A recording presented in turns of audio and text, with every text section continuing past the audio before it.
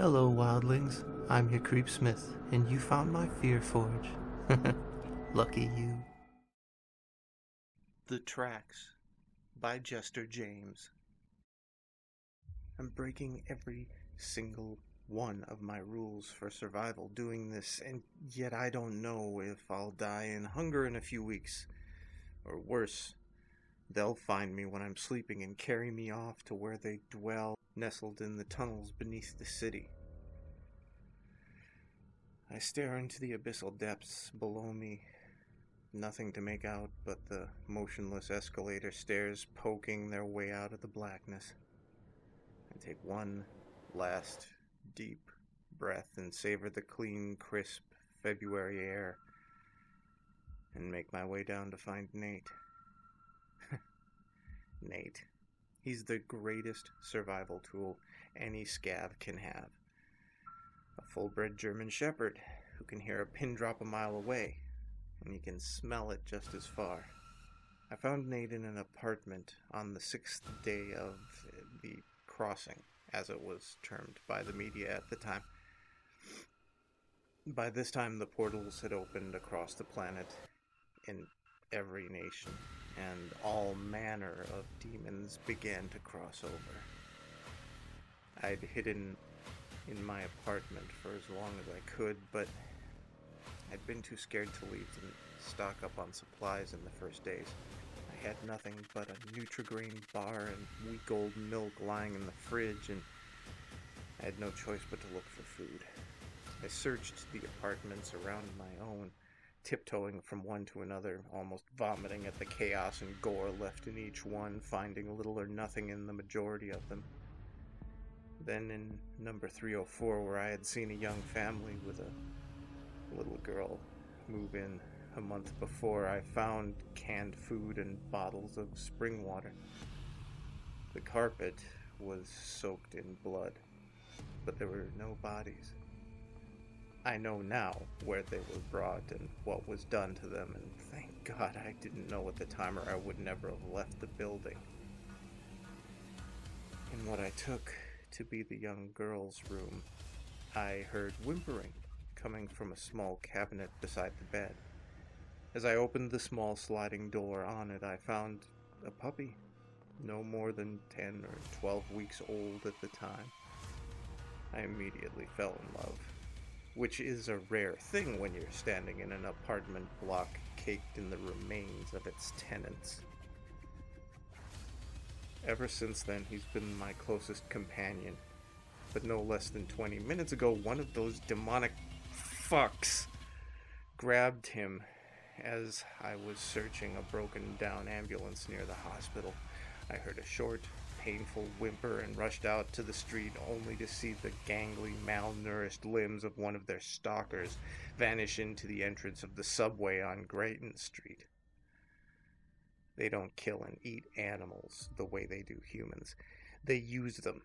They change them into one of their own, I guess, after altering their bodies. Dogs are always favored for their tracking skills, and they've marked the end for many a survivor. That's why I have to find him. If I can't save him, to release him from the torture and cruelty that bondage to these things entails. The further that I travel down, the stronger the smell of rot and decay becomes, leaving a sickly, bitter taste in the back of my throat. In the past, I would have vomited or had to smear Vapo rub on my upper lip to withstand it, but now I've become so accustomed to it, it's like a second nature to me. Every few steps, I find myself standing on the withered remains of those who tried to escape the subway when the portals opened and they crossed over.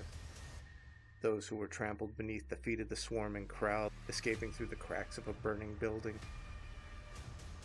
The bone breaks, cracking beneath my boots every 6 or 7 steps, and I almost stumble downwards on a few. My flashlight only shines 10 or 12 feet ahead of me, and ahead of that, I'm met with solid darkness. It's like this for 10 or 15 minutes until I reach the subway floor. The smell is at its worst down here.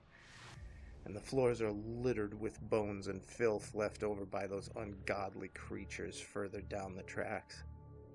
Suddenly an inhuman shriek rings out from somewhere not far off in the darkness, and my heart drops to my stomach like a ton of lead. I turn off my light and go prone on the cold tiles, hearing a thumping against my ribcage and the floor beneath me. I hear a soft pitter-patter running along the ceiling somewhere to my right, and listen as it vanishes down the tracks into the depths, perhaps to alert its demonic brethren further down. I stand up slowly, almost expecting to see the creature jump out of the darkness towards me, but nothing. And after a reassuring deep breath, I make my way to the edge of the tracks and drop down. I twist the top of my cheap steel flashlight, and as the light begins to dim, I make my way down the tracks towards their home, towards what I almost know, certainly, to be my death. The shrieks and hungry growls I hear on the way should be enough to force me to turn around and run as fast as I can, back up the tunnel and back to the surface, but I can't abandon Nate, because he's never abandoned me. He's always been loyal, and I know if I do, the shame and guilt I'll hold will kill me quicker than any demon. After what seems like hours, but it's probably no longer than 20 minutes, I come to a junction in the tracks and a train carriage. Once it was lit up like a Christmas tree, full of commuters going about their day, but now it lies decrepit and lifeless, and whatever may be alive within certainly isn't human.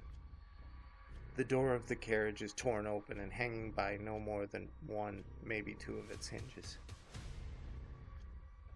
I make my way past the door and into the carriage, and the first evidence of those things lies in front of me. Hundreds of prints overlapping one another, left in blood from feet and paws, and things that resemble hooves or trotters like those of a pig, but much larger.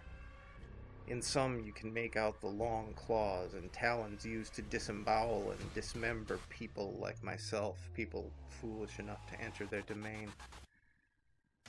The howls are louder and closer now, and no more than maybe 500 meters in front of me. I don't walk. I crouch down and make my way through the carriage. Small pieces of entrails and viscera lie strewn across the floor of the carriage. I do my best not to stand on them, but I feel the stickiness of the congealed blood and fluids beneath my feet. I can hear them outside the carriages at either side of the crunching bone and soft, wet sound of them devouring flesh. Snorts, growls as they do so. I feel like standing up and running. My whole body and mind are screaming, but as hard as it is, I ignore it and push forward, slowly but surely following in what I can only hope to be the steps of Nate's abductor. I see the end of the carriage in front of me, and once again I go prone and begin crawling towards it, the flashlight slightly illuminating the sides of the door. When I finally make it to it, I'm met with a sight I know will never leave me till the day I die. In front of me, facing away, and crouched over Nate, is the figure of the stalker. The skin of its back, pale and with a sickly green hue, sores and scabs appearing at intervals across it, and its spine jutting out beneath its irregularly long body. Its gangly arms lie by its side, and it reminds me of a ghoulish painting that I'd once seen years before the crossing in a basement close to my old home in Boston, by an artist called Pickman, I think.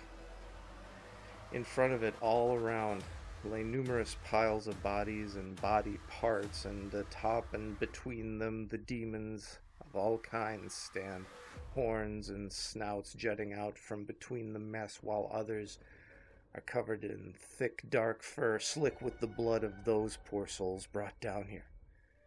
Near the top of the closest pile, 8 or 9 meters in front of me, A demon lies face down with appendages like those of an insect connected to a body which, although malformed, appears human. But all recognition of humanity fades away as I see the antenna on its head like that of a mantis or a beetle, its head buried in the torso of what looks like the remains of a woman. At first, I think the Nate is dead, but I see the slow and steady rise and fall of his chest. He's alive.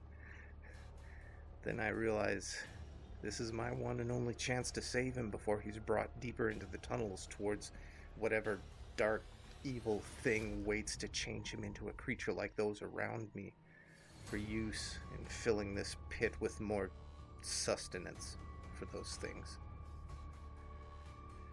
They don't appear to notice the dim light from the torch, and I leave it on the floor beside me, facing the back of the stalker. I slip my hand down my side and into my belt, and I withdraw the military knife from the holster beneath it. I slowly pull myself forward. Every second seems like minutes, and then slowly I swing my legs down from the carriage and find myself outside, my shadow now printed on the back of the stalker in front of me.